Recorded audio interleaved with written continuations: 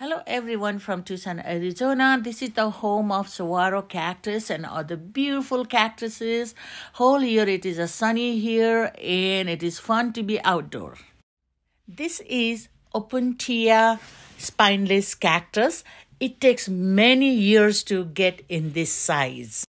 These prickly pear pads are edible and superfood to human.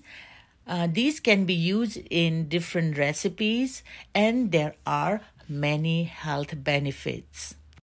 There are many animals who live on these plants like tortoises, lizards. It is food for them.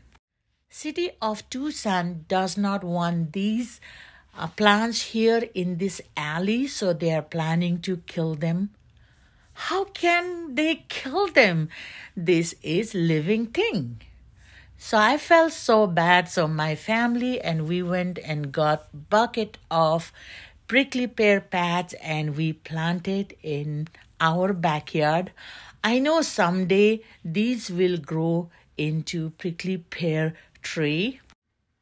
These valuable plants should grow in every corner of the world so it can benefit to human and animals. My family brought a couple of buckets of pads, so I listed them on Etsy Marketplace so it can be available to everyone from around the world who loves nature and plants.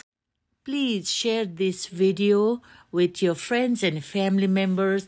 Let's rescue these valuable, beautiful plants in our backyard. I have given Etsy Marketplace link in the description to get these pads. Thank you very much for your support and watching this video.